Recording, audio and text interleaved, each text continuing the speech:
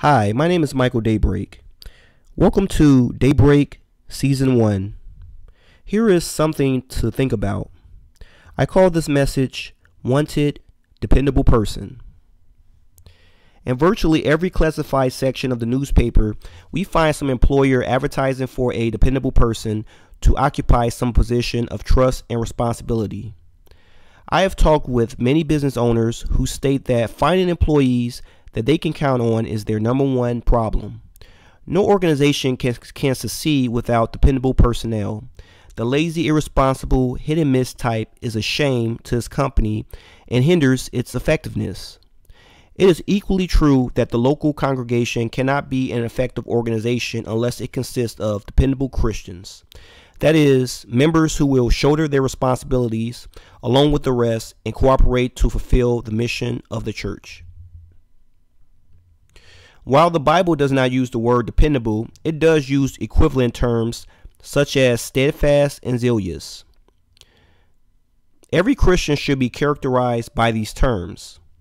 He should be one who can be counted on at all times. The sad but true fact of the matter is, however, that many congregations have a percentage of undependable members who couldn't hold down a job for a week if they conducted themselves towards their work like they do towards the church and its work. Let's look at a few examples. Most congregations adopt a particular series of their studies for their Bible classes. This is to facilitate the edification program of the church. Members of the church need to be instructed in the knowledge of the Bible, but the effectiveness of the Bible classes and any sermon series is compromised because of those members who are present only now and then and thus fail to receive the overall benefit from the series of lessons. To have a thoroughly effective edification program, we need members whose presence we can depend upon. The Bible authorized a pooling of resources of the members on the first day of the week in order to facilitate the work of the church.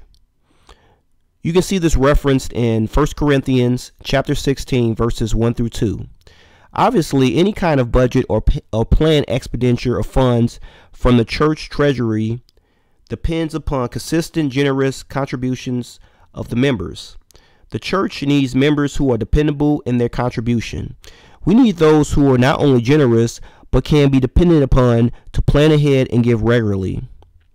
Because of some who give on a regular, inconsistent basis, important work of the church must be curtailed, plans left unfulfilled, work not completed. The sum of all that we are trying to say is simply this.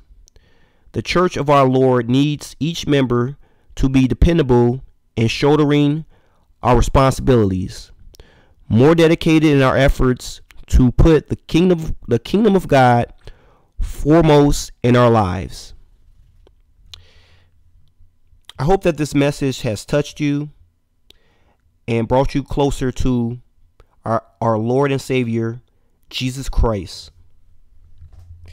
If this story has touched you and you want to receive Jesus Christ as your Lord and Savior, please click the link in the description box labeled Good News.